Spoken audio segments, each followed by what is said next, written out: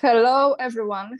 Welcome back to my channel. Thank you so much for joining us for another conversation with Scott Ritter. You know what to do. Just in case, follow me on Locals, join the community there, and also join my mailing list. Every other link, including to Scott's books, also the channel where you can see Scott interviewing his guests, you can find down below this video. And thank you so much, Scott, for finding time to join me. You're on the trip, I'm on the trip, but here we are. Well, thanks for having me. Thank you, Scott.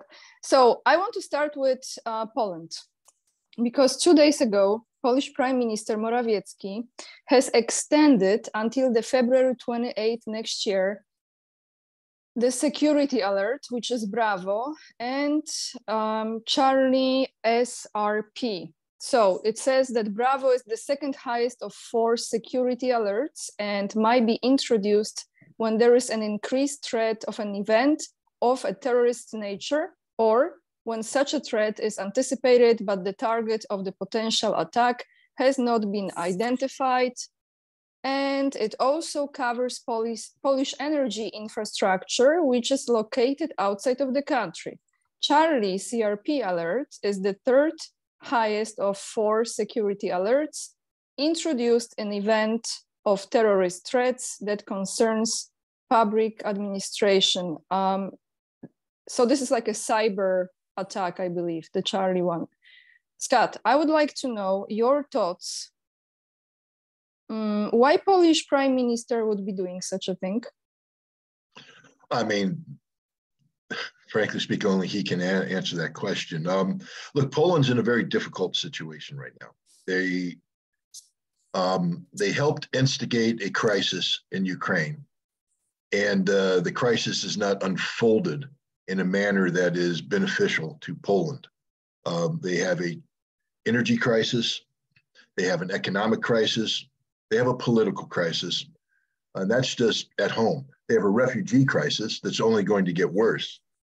And then they have an internal domestic crisis that revolves around the empowerment of Polish nationalists who somehow view the devolving situation in Ukraine as an opportunity for Poland to reacquire the territory that's currently known as West Ukraine.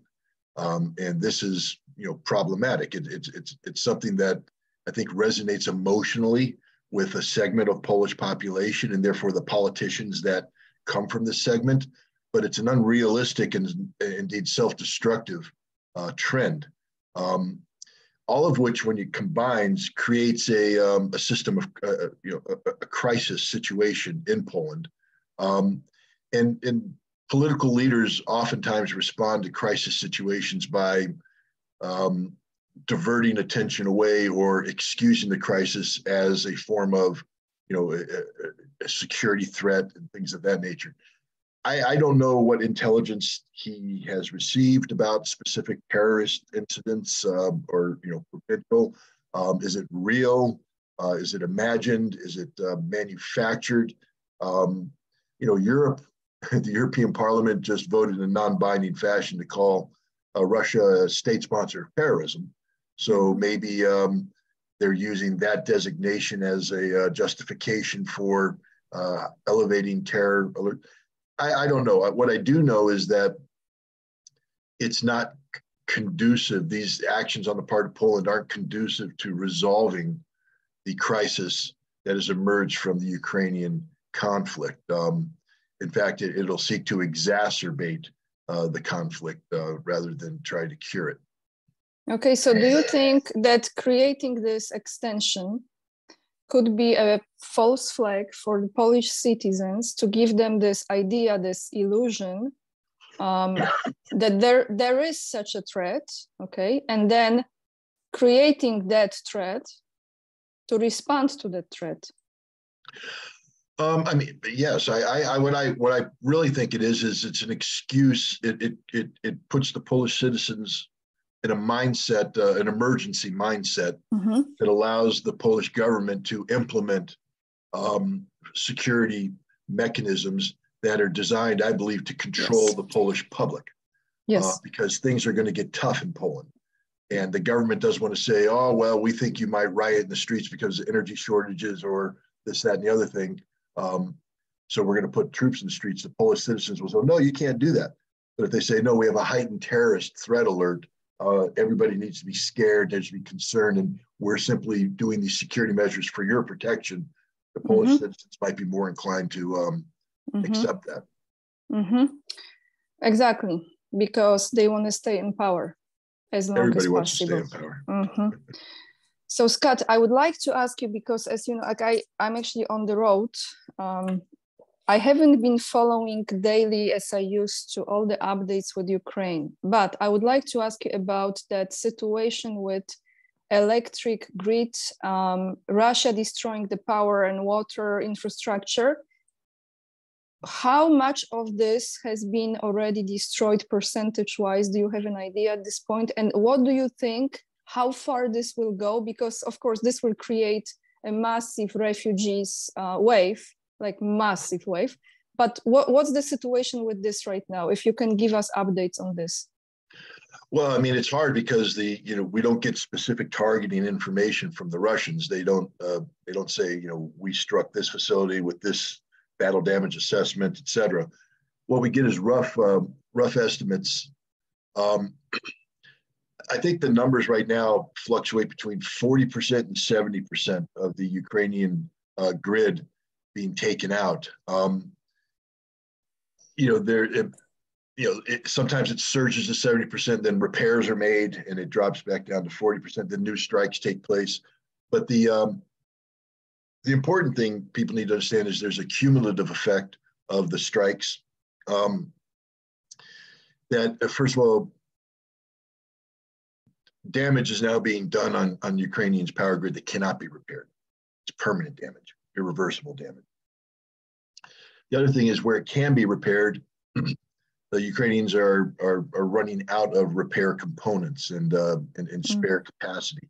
There's a lot of struggle right now to redirect energy supplies from neighboring countries to provide. But if the power grid can't handle it, it's not just a matter of gaining access to energy, but how do you distribute the energy? How do you get it to the people who need it? And the Russians appear to be continuing to target this kind of infrastructure with the goal of bringing it down to 100% elimination. I think the Russians right now are not in a mood to have sympathy with anybody in Ukraine at this point in time. Ukraine as a nation has made a decision to participate in a conflict with Russia together with the collective West. And the collective West has said that their goal is to kill as many Russians as possible and to inflict as much harm on the Russian people as possible.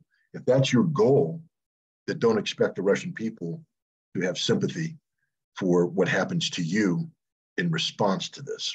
The Russians didn't start this war by shutting out the lights. They didn't start this war by shutting down communications, by cutting off water.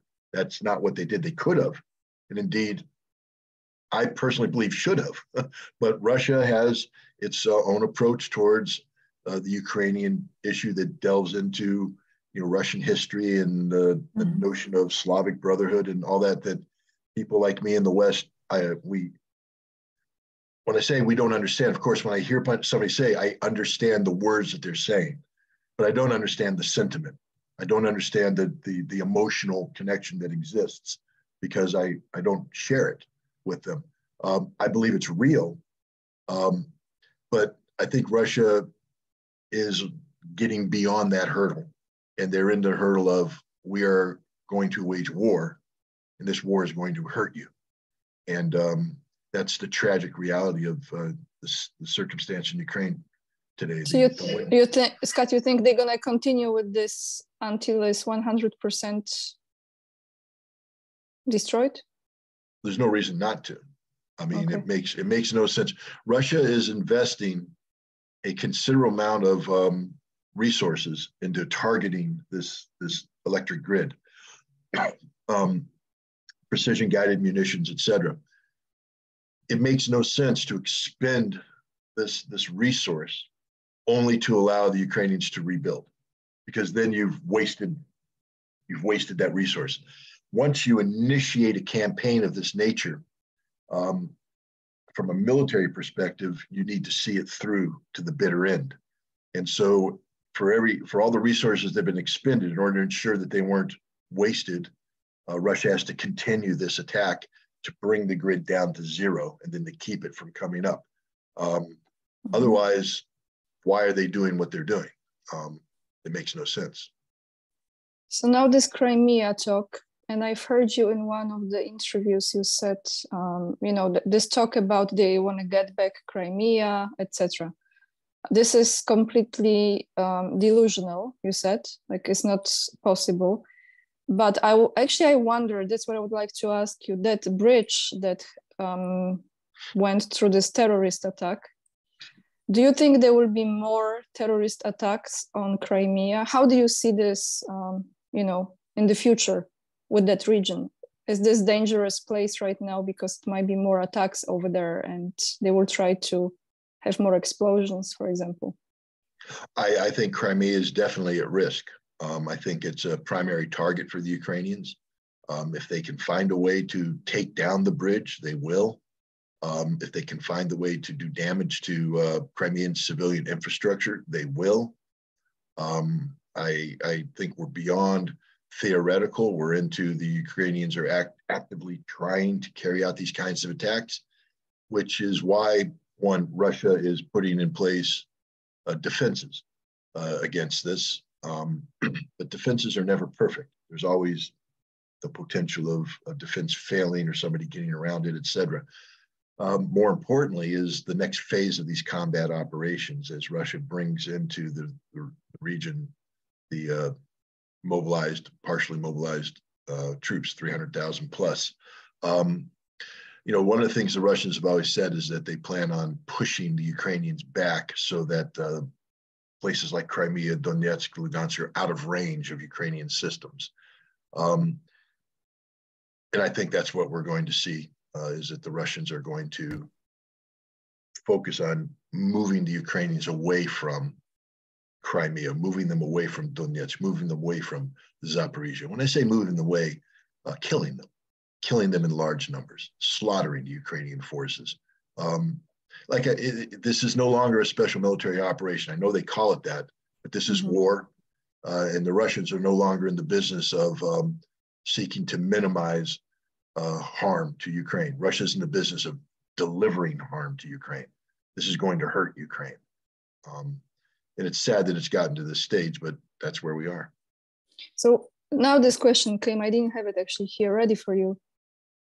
From Ukrainian standpoint, when this will be over? That's up to Ukraine. Could end today. Could literally end today. Ukraine could end it today. But they have to be realistic. They can't sit here and have fantasies. Sorry to interrupt you, but how much it has to be destroyed or damaged or weakened for Ukraine to say, this is it? Is there such a point, like from your analysts? If we leave it in the hands of Ukrainian politicians, it'll all be destroyed because they're ultra-nationalists. The same question could have been asked to Adolf Hitler's inner circle. How much of Germany has to be destroyed before you're willing to surrender? And the answer was all of Germany had to be destroyed. They fought to the bitter end. So when you have these ultra-nationalists who are influencing Zelensky, who has become himself an ultra-nationalist, they will fight to the bitter end. The only salvation for Ukraine, I believe, is in its military, because the military, they understand reality.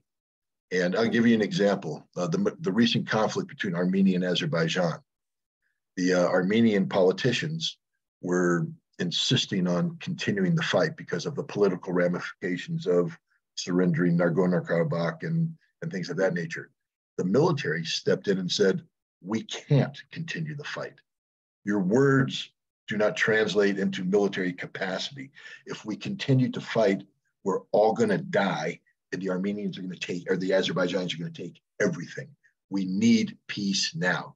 And the military put that reality on the table. Fortunately, the Armenian politicians recognize this reality and acceded to it.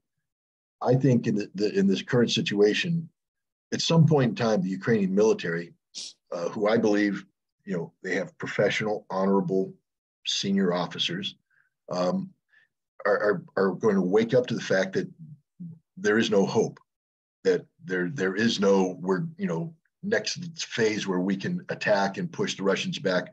They're going to be looking at the total destruction of the Ukrainian military, and with it, the total destruction of Ukraine.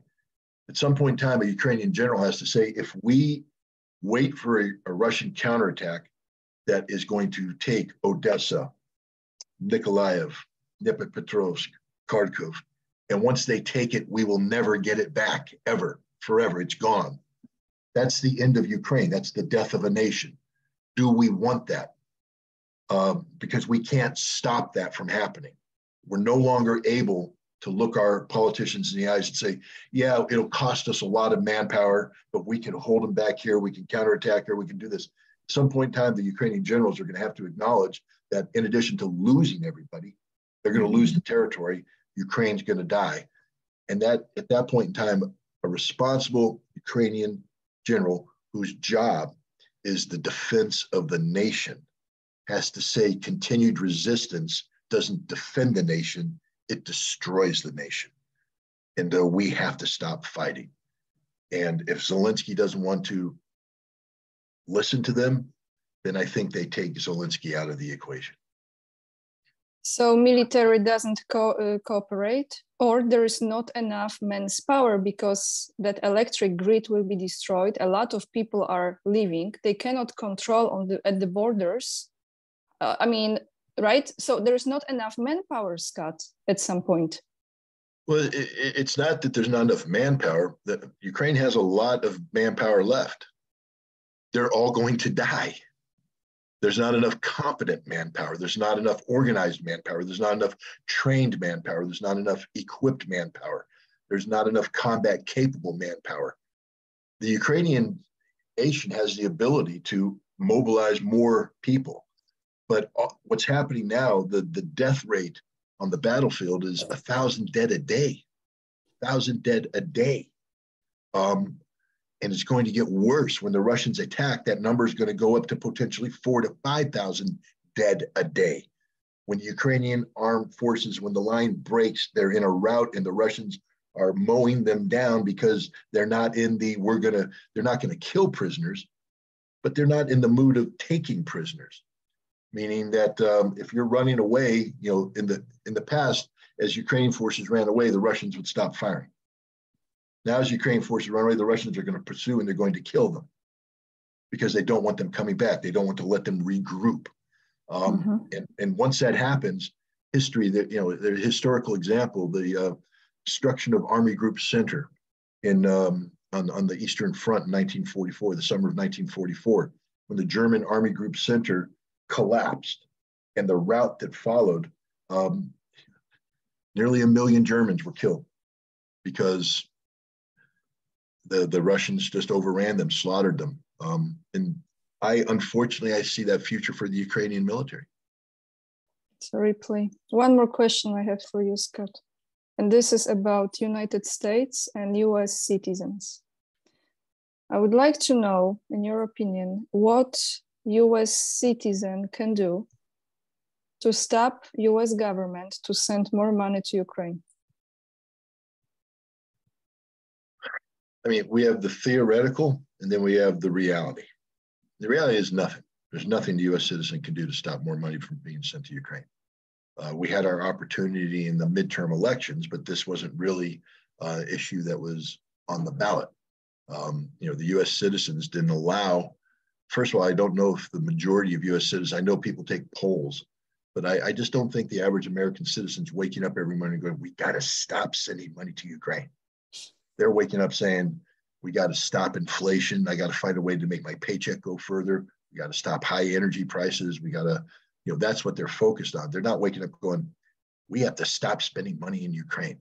And until they do that, that's, the politicians aren't going to be under any pressure to stop sending money to Ukraine. I know right now you have some Republicans, Marjorie Taylor Greene in the forefront, who are making noise about accounting. But here's the question. Is this being done because she's really concerned about Ukraine and the money going to Ukraine and the weapons, or is it a political ploy where they recognize that there's some weakness on the side of the Democrats, and so they're going to exploit this for their own domestic political benefit? Because here's a problem Marjorie Taylor Greene's going to run into. Most Republicans voted to send that money to Ukraine, and they're still in power. So when she calls for an audit, it's not just going to hurt the Democratic Party, it's going to hurt those Republicans who voted in favor of this. So, you know, because that's the only way this comes. It has to be political pressure. Politicians have to be pressured to act. And I don't believe the American people are mobilized to do that right now. And I don't believe that doing the right thing, you know, let's say Marjorie Taylor's doing the right thing to try and account for this money. Her party isn't going to support this, because it's going to hurt them as much as it hurts the Democrats when the truth comes out about the amount of money that was sent, the lack of accountability, et cetera. You know, yes, there was a Republican, Rand Paul, who stood up and demanded that there be an inspector general. No other Republicans supported him. None, not in the Senate. So what? Now they're all going to say, oh, we were wrong. No politician likes to admit they were wrong. So I believe that the United States is going to continue to double down and send, you know, billions of dollars of aid to Ukraine, which is why Russia has no choice but to finish this conflict violently. And I changed my mind. I have one more question. That's your prerogative. Thank you. I wonder, what do you think is the next conflict? So what next conflict the collective West will generate after Ukraine? Where? Well, I used to be very worried about Taiwan. But I have to say, on November 26th, there were the equivalent of midterm elections in Taiwan. And the ruling party, the DPP, I think President Tsai is her name. I apologize if I'm getting that wrong. She made a mistake because she tried to seek a referendum on her cross-strait policy, that is the policy of Taiwan becoming, you know, de facto independent. It's the same mindset that had Nancy Pelosi travel in August and create this crisis. And I was concerned that that this was going to lead to a war very, very soon. And I believe I'm 100% correct. I believe the Chinese fed up and they're getting ready to make a military move. And it could have come as soon as this month, maybe early next year. Then this election came, and she lost. She made it a referendum on her policies, and she lost. I mean, the Kuomintang party, the opposition party, had a near sweep of the local election. Now, normally local elections aren't about foreign policy; they're about local issues, corruption, potholes, and thing that all local politicians have to deal with when they run. You know, even in Poland, when you run for mayor of Warsaw, you know, the people aren't asking about, you know, NATO policy. They're saying, what are you going to do about, you know, the potholes in the street? What are you going to do about the homeless? What are you going to do about this? So normally that kind of election doesn't have this impact, but she made it a referendum on her policy and she lost. She had to resign as the head of the party. She's still president. She'll be president until 2024. But I believe that we have now, because of this election, the world has been granted a 2-year reprieve, where China, because China doesn't want to go to war with Taiwan. China was being compelled to go to war with Taiwan, just like Russia was compelled to go to war with Ukraine because of the actions of the collective West. But I think because China doesn't want war, China is going to back off. I think we're going to have a 2-year grace period where hopefully reasonable minds can come together so that we don't repeat this scenario in 2024 where the crisis elevates. But so I'm taking Taiwan off the table right now. I for the first time, I feel really good about this. Watch, I'm wrong, and we go to war. That would be tragic, but I don't think I am. I think that this is and you saw it reflected when President Xi met with Biden. The Chinese impressed on the United States that the United States has gone too far with its rhetoric and its muscle flexing, that it was a very, very dangerous situation. And I think the United States at that time was like, yeah, but we've committed ourselves politically. I mean, it was tough because you lean so far forward supporting Taiwan, you can't back away without hurting Taiwan. But this election now gives the United States a chance to back away without being perceived as weak. It gives China a chance to back down without being perceived as weak. But I think both sides have an opportunity to separate themselves on this issue and have things calm down, which is good because, I know Europe has made a lot of we just had several people talk about the importance of decoupling Europe from China. Good luck, Europe. I mean, the European economy is a basket case, and they're going to decouple from one of their largest trading partners. It's insanity. The problem is Europe. The next conflict is going to be a European conflict. That's why I wanted to ask you: is it Serbia? Is it more? I mean, Turkey, or I wouldn't say. Okay, those regions: Serbia, Turkey, Iran. Iran. I'm not. Iran has a very difficult internal problem right now that's being, I believe, exacerbated by Western interference. But I think Iran's going to handle this the way they've always handled it, unfortunately, which is brutal repression, and the theocracy will continue to survive. The theocracy has pivoted to the east.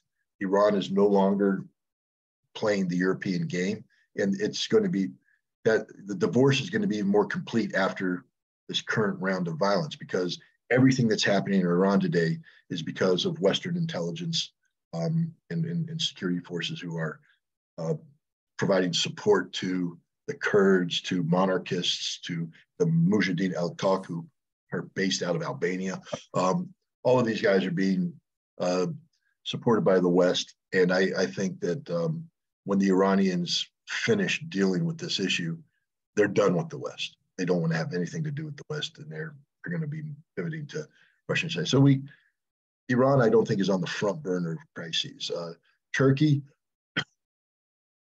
we'll see about Syria, and the Kurds. Russia and Turkey have a very strange relationship.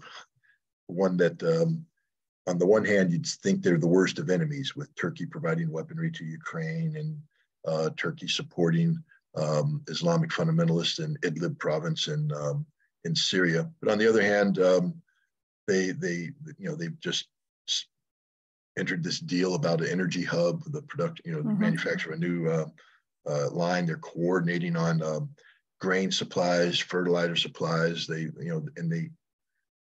have a complex relationship. One might call it a mature relationship, but I think it's that nature of the relationship will prevent Turkey from crossing over into extreme conflict. I think the lesson of Ukraine is, for most people, war is hell. I mean, it's being driven home how bad it is, but not bad enough.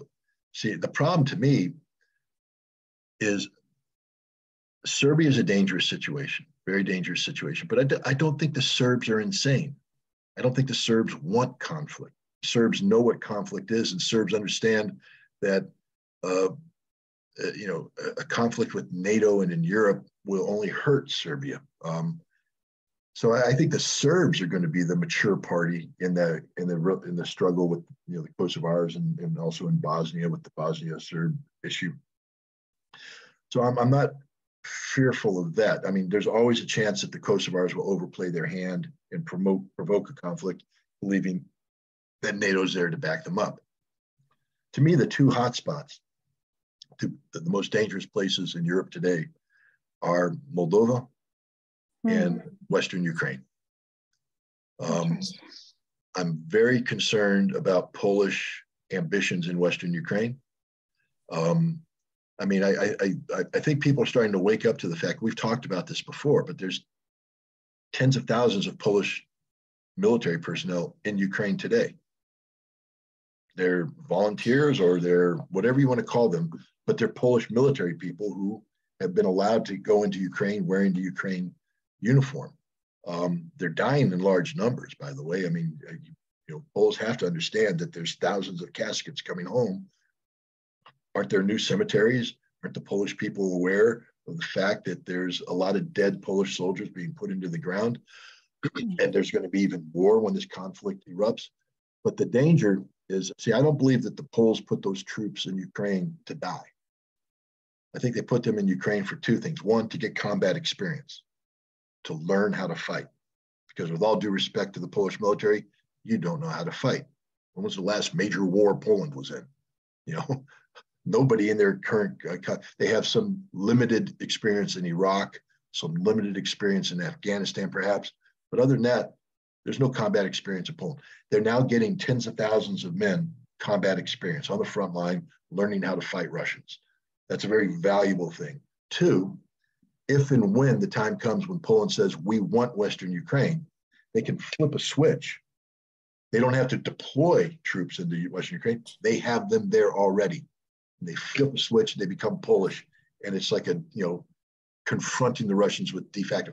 I think it's lunacy, because all that's going to happen now is that instead of killing Polish soldiers disguised as Ukrainians on Ukrainian soil, the Russians will just shift to killing Polish soldiers on Ukrainian soil.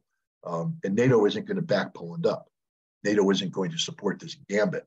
But I think the Poles, together with the Baltic states, are irresponsibly desperate enough to undertake this. So that's a problem. There's some speculation, I don't want to give too much credence to it, that one of the moves Russia might make with its with these new forces is to actually drive out of Belarus and seal off the Polish-Ukrainian border. I personally don't think that creates a second front. Logistical supplies are difficult. Lvov is a difficult target. I don't believe it, but I mean, the fact that you have the head of the Russian intelligence talking about Poland wanting to take over Western Ukraine, you have a military buildup there. It's a dangerous situation, a very dangerous situation. The other one is Transnistria in Moldova. Moldova is making more and more talk about, because again, their president is under tremendous political pressure. There's massive demonstrations in the streets of the Moldovan capital, demanding her resignation, demanding new elections, etc. They're not happy with her, aggressive anti-Russian posture, and she's saying that the Transnistria, the breakaway republic, has to be reabsorbed, and the ammunition that's there, the old Soviet era ammunition, has to be done away with, removed. Ukrainians are starting to talk about, why do we tolerate this pro-Russian enclave on our border? Why don't we just attack it and get rid of it, eliminate it? Romania is flexing muscle, saying that they would support Moldova. And Russia is physically separated from Transnistria. So there's some people who might be thinking this is the time to act. And all they're going to do is guarantee that the Russians will move through Odessa and confront them there. And now we have an expanded war that goes into Moldova, dangerously could bring in Romania, Russian NATO conflict. And so those are the two things that keep me up, Transnistria and Western Ukraine. Those are where I think the next hot spots, danger spots, with the potential of expanding the current conflict could come from. Horrifying, Scott. Yeah, it is. Thank you so much for coming on today. To those of viewers who wonder why I'm all of a sudden in the dark, because it's not energy saving, actually. I know it's not funny, but it's just the rooms have this light that they switch off by itself. So that's what happened. But yeah, I'm actually leaving Poland in 2 days for some time. I don't know for how long, but I will be still recording the videos and still absolutely following the informations and the updates, since I know the language, and it's very important to do that. Thank you so much, Scott, for finding time today, and you're on the travel, so I appreciate this very, very much. The links to find you will be down below this video. Anything you want to add before we disconnect, or? No, good luck with your travels. I hope everything goes well. Stay safe, and I look forward to talking to you the next time. Thank you so much. Thank you guys for watching, and we see you soon next time.